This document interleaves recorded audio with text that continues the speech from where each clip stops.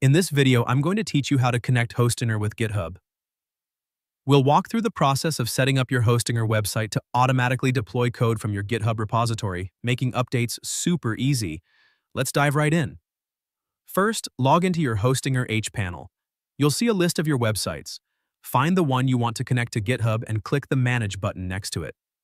This opens the control panel for your specific website. Now, look at the left-hand sidebar. You're hunting for the Git option. Click it. This section is where all the magic happens. Next, you'll see a screen where you can create a new repository connection. This is the heart of linking Hostinger and GitHub. In the Create a New Repository section, you'll need to enter some crucial information. The most important parts are the repository address and branch. Make absolutely sure these match your GitHub repository, otherwise the connection won't work. Double-check this. It's a common source of errors. Leave the Install Path field blank. This ensures your website's files are placed correctly in the root directory. Once you've entered the correct details and double-checked everything, click the Create button.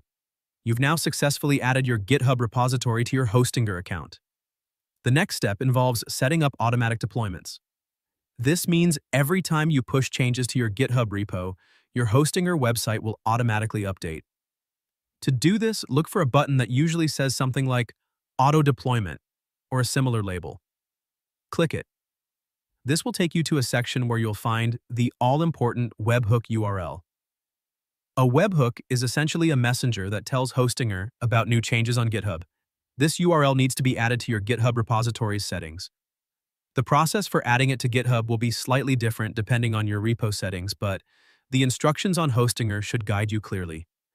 Keep in mind that webhooks are a powerful feature. They allow for seamless integration, automating updates, and saving you time. You'll probably see some detailed instructions linked on this page, guiding you through this step. Following these Hostinger instructions ensures smooth setup. Once you've added the webhook URL to your GitHub repository settings, you're practically done. You can now test your setup by pushing some changes to your GitHub repo.